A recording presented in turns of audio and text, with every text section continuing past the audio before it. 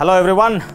In the previous videos, you have understood how to swap numbers.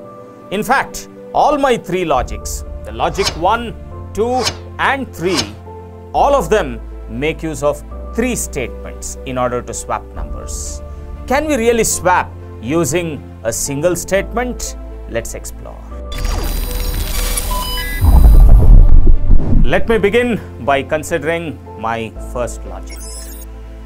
Well, as you can see, this logic is made up of three statements.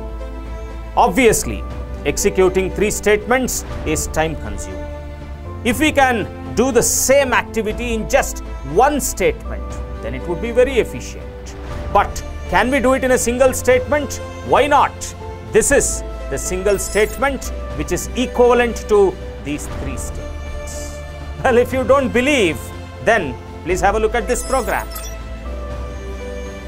This is the program which has made use of three statements. I'm going to eliminate those three statements and bring in a single statement. And when I'll execute, this is the output.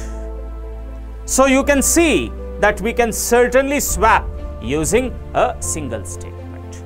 Not just that, in this statement, if in case I'm going to replace the plus with a star and the minus with a slash, then I would get a single statement which is equivalent to my second logic. So I'm going to remove this statement with plus and minus, and I'm going to bring in a single statement which has the star and the slash operator. And would this work? Yes. When I'll execute, this is the output.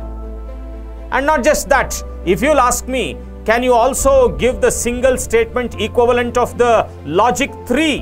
Why not? All that I have to do is to replace the star with an XOR operator and replace the slash as well with an XOR operator. And when I'll execute, this is the output.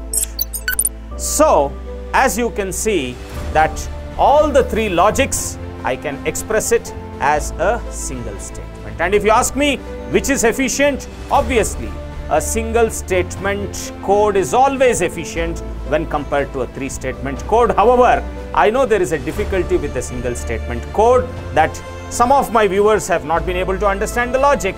Well, if you have not understood the logic, then as I have told, there are two ways. One way, figure it out yourself. An easy way out is to enroll at ABC and shape your career. Keep watching the videos, keep gaining knowledge.